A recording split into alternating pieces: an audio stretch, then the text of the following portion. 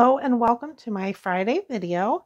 I'm Sarah Chatello with SassyPaperCrafts. I'm an independent Stampin' Up demonstrator, and today we're going to be using the Hydrangea Haven Bundle, which also comes with these dies. We're going to be using both of them today to make this card.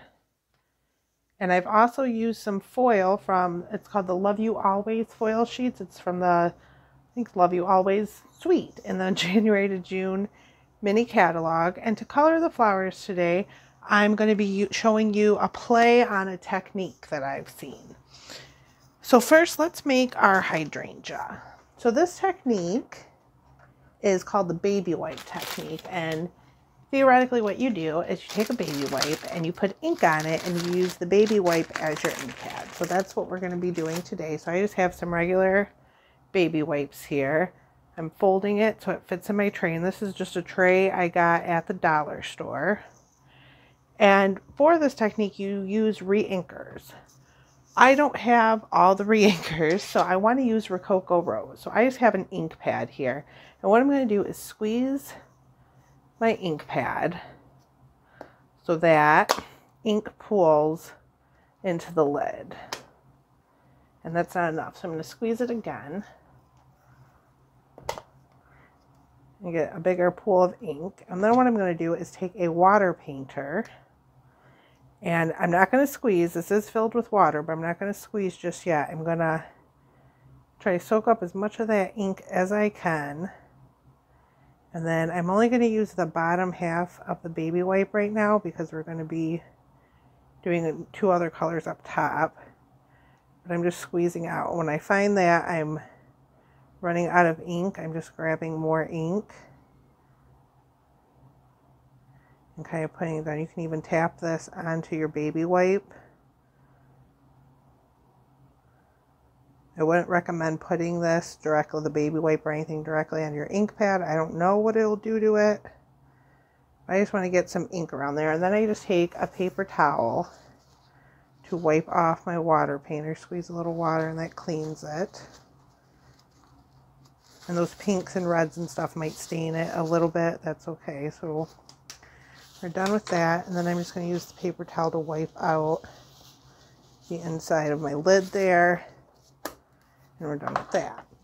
So then I do have Flirty Flamingo and Melon Mambo inkers. And then what I'm going to do is over the Rococo Rose here, I'm just going to take a few drops. That was the Flirty Flamingo. And I'm just gonna, and you probably can't see that my hand is in the way, but I'm just gonna drop them randomly and let them kind of spread out there. I may need a little more Flirty Flamingo.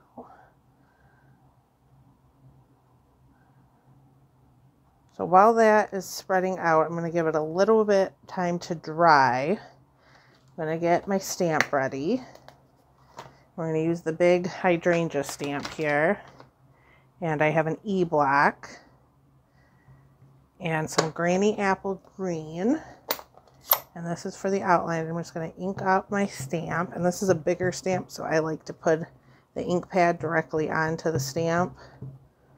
That way I know I'm getting good coverage. And then I just have a scrap piece of basic white here. Oops, I have something stuck to it. And push down. And then for the flower part, we're going to use, this one fell out, we're going to use this stamp here, and this is like the fill in. This is a 2-step stamp set. And then I'm going to grab my, I believe, D block, yep, and put that on. And then we're just going to ink this up like it is a regular ink pad. And the lining up of this really doesn't matter because we are going to die cut it. See, I don't quite have all the coverage I want, so I'm just gonna stamp around. but I can clearly see that all three colors are in there. The Rococo Rose is obviously very light because I don't have the re-inker for that. Get some more in the middle.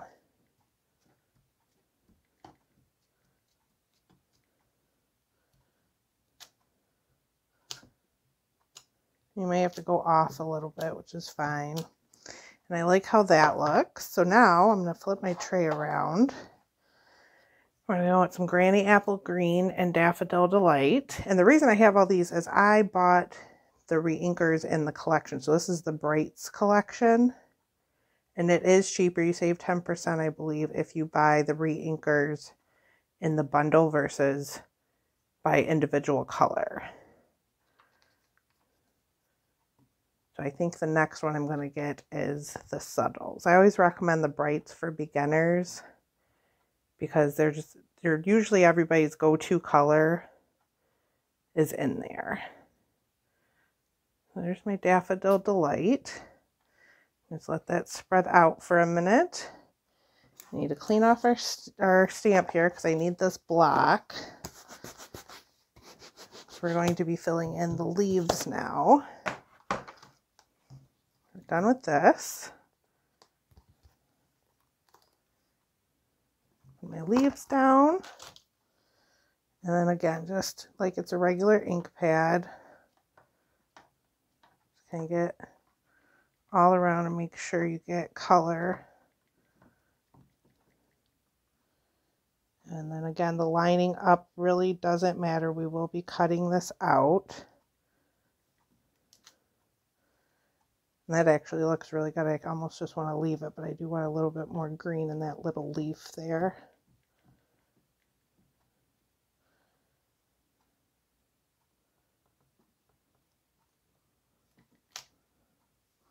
There, I like how that looks. So we are done with that. And then so what I do is there's some color in my tray. You can either take that to the sink and rinse it out. I just, since it's a dollar store tray, wipe it off with my paper towel. Set that aside. And then to cut this out, you get your die cuts. Oops, sorry. Didn't mean to bump the camera there. And then we're going to be using this die cut to cut that out.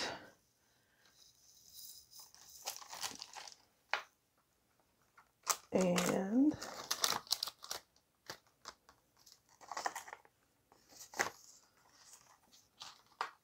when you cut that out, you end up with this. I actually like that one better, but we're going to go with this one. It's the cool thing about the baby wipe technique is you get a different result every time because it's watercolor. It's very abstract. So let me set that aside and clean up these stamps here quickly. I don't like to leave my stamps sitting out, so clean those up and put them away, and then we can put our card together. And for this card, I used a Rococo Rose base. Rococo Rose is one of the 2019 to 2021 in colors. They will be retiring on May 3rd. So if you want any of the in colors, or anything that comes in the in colors, the ribbons, the embellishments, any of those, that is all going to be retiring on May 3rd. So here are our layers. And like I said, I have a Rococo Rose base that is cut by 4 1/4 by 11 and scored at 5 1/2. And then this piece is for our inside. This is cut at 5 1/4 by 4. And for our layers, I use the rectangle stitch dies, and I use the second and third largest die to do that. And then I also, like I said, use the Love You Always specialty foil and the tin tile embossing folder to emboss that. So all I did was place that in there, ran it through my die cutting machine, and it came out like that. And I love foil that's been embossed. It looks so much better than just regular cardstock. So now we are ready for assembly. And I did stamp from the stamp set. There's a little teeny tiny for you stamp, and there's a die that cuts out this tag. And I've already stamped and die cutted that. And we're going to be using the twine from the Snail Mail Suite. It has Blushing Bride and Whisper White. I need some of that. And then the butterfly gems that have all 5 in colors in them. And like I said, these will be retiring the beginning of May. So if you want those, I would suggest getting them now, because I've noticed some of the in color stuff has already gone on low inventory, which means they're probably not going to get much more. And then we're going to be using the Rococo Rose gathered ribbon, which this will also be retiring because it's Rococo Rose. So now we are ready to put everything together. So I'm going to put my foil piece onto my basic white rectangle. And the way I do this is cut at, did I write it down? Yes, 3 by 1 3/4. And all of this will be on my blog. I will put the blog link in the description of this video. So if you missed a measurement or something, you can just click on my blog. It'll all be there. Put that on, and then our Rococo Rose ribbon and my scissors. Whoops.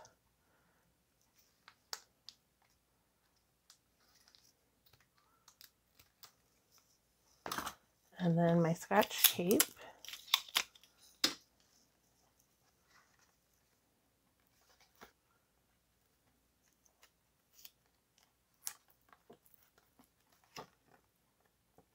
And cut that a little bit too big, but that's all right.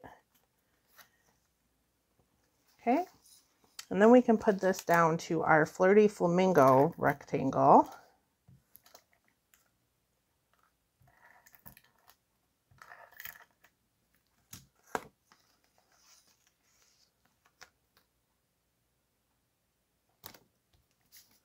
So that part is done. And then what I want to do is pop up our flower. So I'm going to get out a few Stampin' Dimensionals. I'm going to put them on the back, but before I pop it down or adhere it to the card, I am going to tie our sentiment to the stem with the twine. Whoops, sorry. You keep hitting the camera there. So first I'm just going to run my twine through the tag there. And then under the stem. And I'm not going to do anything fancy here. Just tie 1 knot. Maybe. Just tie it in a knot. Grab my scissors and trim off my excess.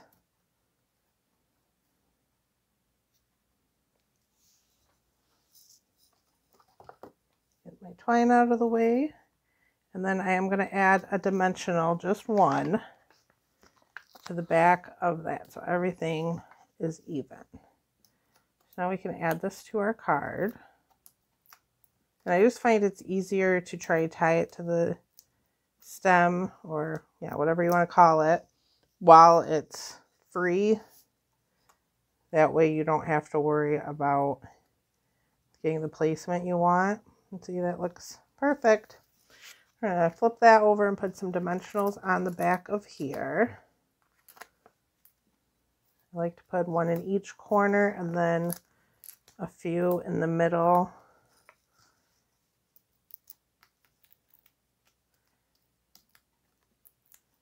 And then we are going to pop this onto our card base.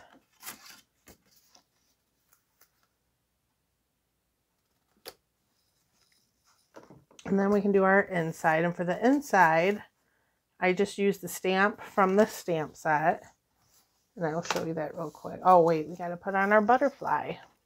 I almost always forget the embellishments. But then I remember.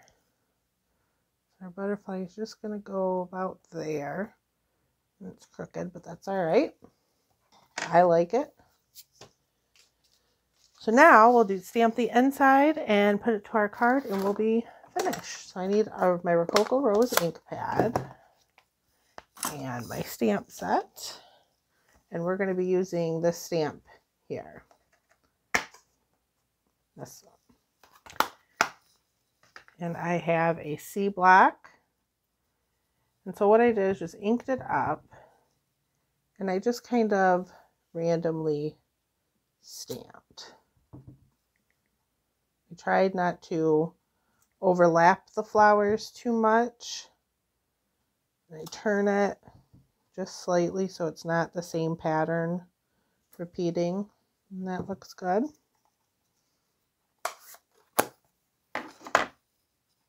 And get my card back in here. That's not it. Where'd my card go? There it is. Flip that over. And don't forget, if you shop with me this month, I will be giving away the Butterfly Brilliance tutorials with a $50 order and the Fine Art Gold Ribbon with a $100 order. All you have to do is use this host code here. And that's our card. All complete. It's pretty simple, but I really love that technique. I wanted to keep the background kind of simple so that the flowers stood out. I hope you enjoyed this video today. Thank you so much for watching, and I will be live again next Friday. Bye, guys.